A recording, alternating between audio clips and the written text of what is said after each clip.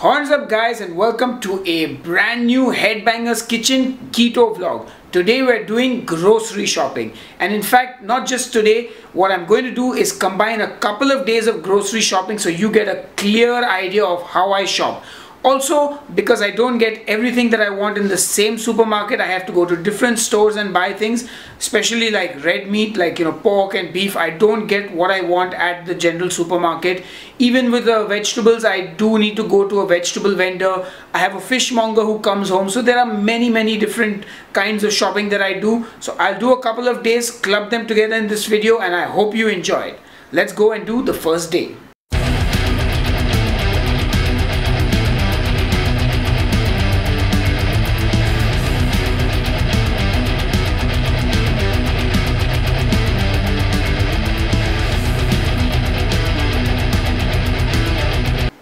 Alright guys, so we're going to break up today's shopping into meat, eggs, dairy, vegetables and other things. So let's start with the meat. I've gotten myself some streaky bacon and some, this is what, smoked bacon cubes. This is just, well, it's bacon, it does the job on the fat. It's got no carbs in it, both of them are like 0.1 gram of carbs per 100 grams. So even though it's a cured meat, it's not got too much carbs in it. Now I found a ready-made chicken malai tikka. Now I generally avoid buying these things because I make them at home and I generally make them better, if I do say so myself. But I said let me try it because this is some new brand in the market, and this has only 1 gram of carbs per serving, so 100 grams. So I anyway won't eat more than that in one sitting. So this is okay, I'll give it a go. Then I got myself some boneless goat meat from the shoulder and the leg. No, it's from the leg only. And I love this for making biryani, or if I'm having a mutton stew like the coconut stew I made. So this is really good. I love this, and this is of course perfect for keto. And then of course I got chicken, boneless chicken. This is what we get mixed boneless in India, which is 1 breast piece and about 3 or 4 legs and thigh boneless. I got 6 eggs from my favorite cage-free brand, so that I feel good about eating it. And the reason I only bought 6 is because I already have some at home and I go to the grocery store quite frequently, so I don't really buy like a month's worth of stuff. It makes no sense to me. Anyway, that's all the meat that I picked up, because anyway you saw in my keto vlogs that I had beef tongue and I had spare ribs in my freezer, and I had some chicken as well, so I didn't need to go overboard and buy stuff. Now the dairy. Cream cheese. New brand, I just thought I'd buy it and try it out and see how it tastes and how good it is, and probably try and make a cheesecake or something. Cream. Okay, so this is something that many of you keep asking me about.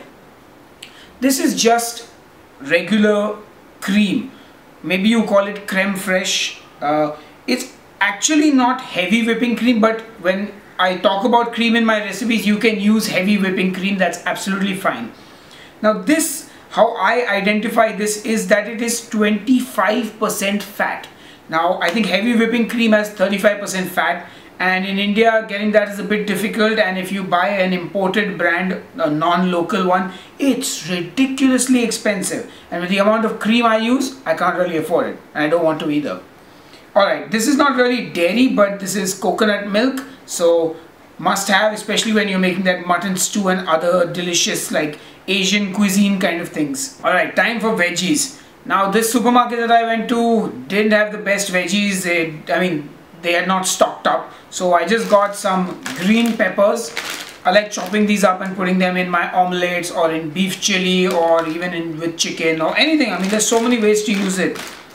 Spinach, yeah. Not a lot of spinach, but I will buy more. Spinach, do I need to say more? It's like, I am Popeye the Sailor Man. Then I got some baby bok choy. So coconut milk, mutton, bok choy, we got something going there. And of course a big bag of lettuce. Need lettuce around all the time, gives you your roughage and a lot of other good nutrients. Does it really? I don't know. Alright, now on to the other things that don't fall into meat, vegetables and dairy. So I bought some coconut flour.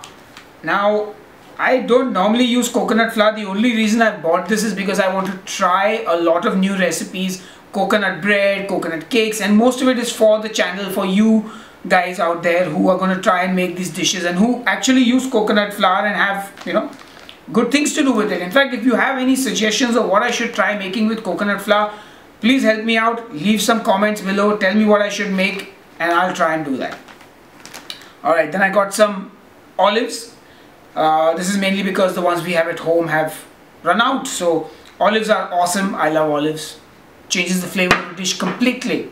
Brings it to life. Then I got me some tomatoes so I can make my keto tomato sauce and just keep it and use it as and when I need. And of course, some seasoning, cayenne pepper, which also ran out. I've got most of my other stuff at home, so I don't regularly pick it up from the grocery store. And finally, this is not really on my keto thing, but I bought it for the house because my parents eat mayo and they find it too painful to make it fresh every time. So I can eat this, like if I just want a tablespoon of mayo, it makes no sense to sit and whip up a whole batch and, you know, things like that. Now this has apparently 0 grams of carbs and 0 grams of sugar per 15 grams, which would mean that it's less than a gram of carbs, even if you are eating it, because it definitely has sugar in the ingredients. So yes, it's not ideal for keto because of the sugar and the fact that it's vegetable oil. So I doubt I will really eat much of this. I may have a spoon of the entire thing at some point in the entire month, so it won't affect me too much. But if you eat mayo regularly and it's easy for you, it's a better idea to make it at home. And you can just put garlic in the start and you'll have your own garlic flavored mayo. So anyway, that's all the groceries I picked up today. I will be back with another grocery haul soon, and then we will see what I basically purchased. So hope you enjoy, and I'll be back.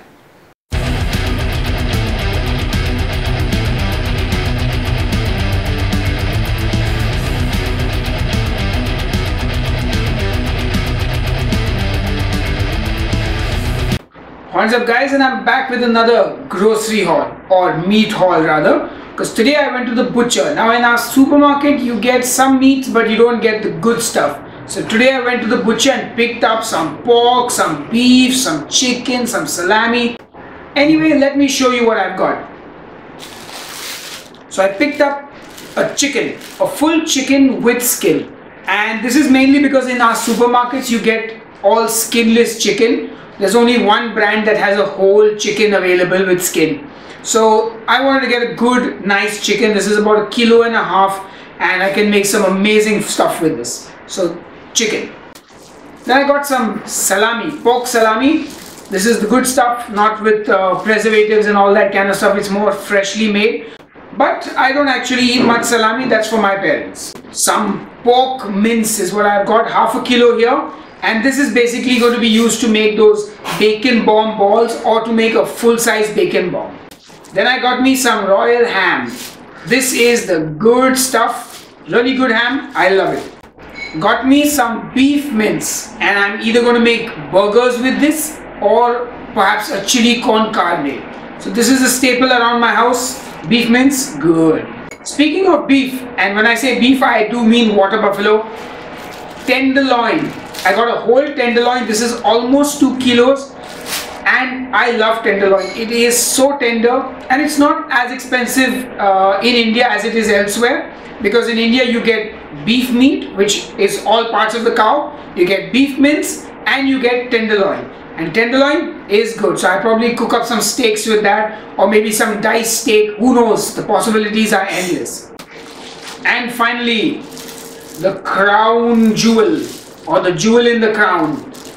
This is some pork leg. Oh yeah, fresh pork leg meat. Now I normally would buy a pork shoulder because it's got more fat, but I thought I'd do something different today and get a pork leg and see how that turns out. You know, I could make it with a delicious creamy sauce, so I get my fat from the sauce then and enjoy the delicious leg meat. So anyway, that's all I picked up from the butcher. I'll probably do another grocery haul when I go to the vegetable vendor, and I'll probably have that in the same video, so you'll watch it in a few seconds. Till the next seconds, or till the next few seconds, cheers. Hey guys, I made a quick trip to the grocery shop today and I thought I'd show you what I picked up.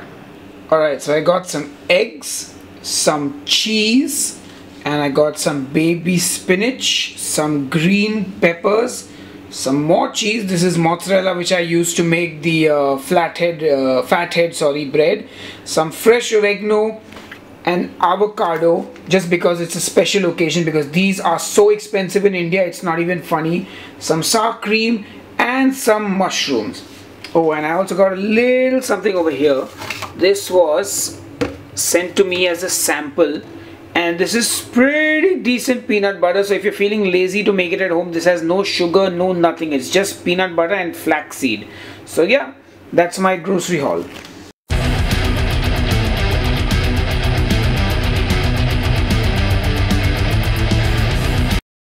Hey guys, so it's the final grocery haul and it's all veggies today. So I found a cool portal where I can order my vegetables right at my doorstep. So I decided to use that. It's pretty much the same stuff I would have got had I gone to the vegetable vendor or if I'd gone to the supermarket. So let me show you what I got. Got me like a whole kilo of broccoli. Finally I got this cheap. It's quite overpriced in my supermarket. So I got a whole kilo of broccoli, and this is like the good stuff. So broccoli soup, stir-fried broccoli, all of it is good. Now for my chili con carne, I went and bought a New Zealand avocado which was really expensive. But on this website I got a whole kilo of avocados for pretty much half that price. Yep. Now I think these are raw, but this is going to be great because I've not had avocados like in the 2 years of being on keto, because it's expensive, and I finally got these. I'm assuming these are the Indian ones, but if they're ripe and they taste even half as good as the other one, I'm sorted, because this is a good source of potassium, I believe, if I'm not mistaken. And of course avocados are good fat, so you want to have avocados in your diet if you can. Then I got me some mushrooms, some portobello and some white mushrooms. Just regular stuff. I love mushrooms. I can't live without mushrooms. And they might be a bit carby, but not so much, so I can have them in my diet. It's not a problem. And vegetables are good for you. And finally, more mushrooms. I managed to find oyster mushrooms which I've never seen before in my supermarket or at my vegetable vendor. And these were again dirt cheap. So I picked these up, 2 boxes of them. Yummy, yummy. Now, the only thing I'm really missing in this shopping list is cauliflower, some cabbage maybe, zucchini, and yeah, I think that's about it. Oh yes, eggplant. So these 4 items I'll probably pick up later in the week, but you already know what they are, and that would complete my vegetable haul actually. So I hope you enjoyed watching these grocery haul videos. I hope they provided you with enough information and insight into shopping for the keto diet, and just let me know if you have any questions. I'll be more than happy to answer them. So till the next video, cheers and keep shopping.